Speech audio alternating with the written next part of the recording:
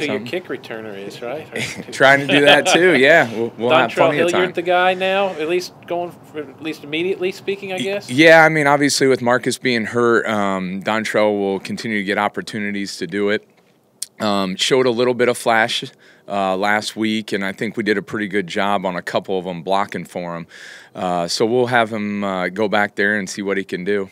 What about Golden Tate? I mean, that's a history, punt return and kick return. If he should get the call up, but what are your thoughts on him? Yeah, I mean, obviously Golden has been a really good returner in the league ever since he played at Notre Dame, and then when he went into the NFL.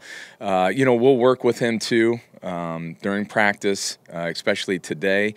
And, that's probably all going to depend on who's up and who's not, but he'll get an opportunity during practice to do some things. What's it like for you?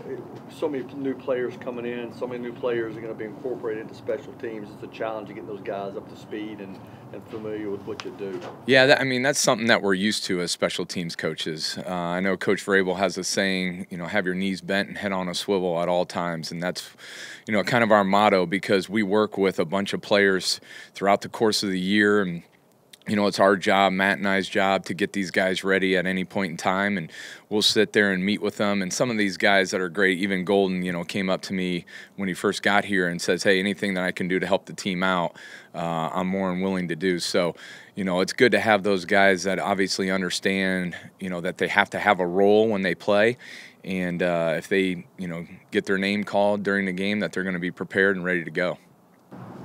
What do you like about Tate and as far as his skill set and just overall ability? He's almost like a running back when he catches the ball. We've noticed that when he was playing earlier. He's short, compact, can break tackles. That's one of the things that kind of stand out when he was a returner. So we'll obviously try to use that skill set if he were to be up and, go from there. I understand what Chester was trying to do on the punt return. Yeah. You want to hold the defender so he doesn't. But is there anything differently like he could have done? Like what went wrong towards the end of that punt? Yeah, I mean, first off, we have a lot of faith and trust in Chester. He's done a great job for us throughout the year. And, one of the things that we'll continue to talk to him about is, making the best decision out there. And I know exactly what he was trying to do. He was trying to, push the gunner, in the end zone for a touchback and things like that. But we just got to make sure that we have great situational awareness. And we don't want to be around the ball when that stuff happens because we know it's going to hit before the end zone. So we want to make sure that we try to get away from the ball. Even though we want to try to do some things to help the team, we just got to make sure that's the best decision to try to stay away from the ball too. Is Foxborough in late November a tough place for place kickers? Oh, I'm sure it has been. Haven't really looked up that stat yet as far as the percentage-wise, but Randy and I will be talking about that later on. It's going to be cold. Is what it is. Randy's just does such a great job of understanding wind, and he's kicked in the cold before, so I'm sure we'll get up there early. Him and Brett will be talking a bunch, and Morgan, and they'll figure out the best way for him to kick. Do you go and study the wind in a stadium too and get in those conversations, or you leave it to him? You don't see me working out before that.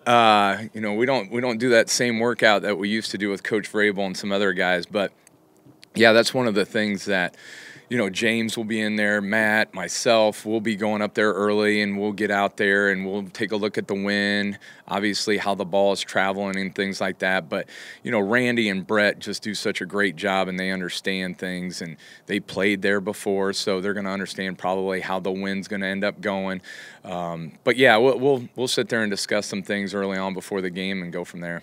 Braves made a point after the Saints game to say one area we definitely won this game was on the special team side of the ball. I don't think anyone would have said that after this game. Is it a renewed emphasis this week of that conversation that you guys have to be better Sunday in Foxborough? For sure. That was the first thing that I talked to the players about. We can't go through the highs and the lows. That's the one thing that we don't want to get through. So we just talked about it's going to be a huge test for us, and it's a big test for us every week.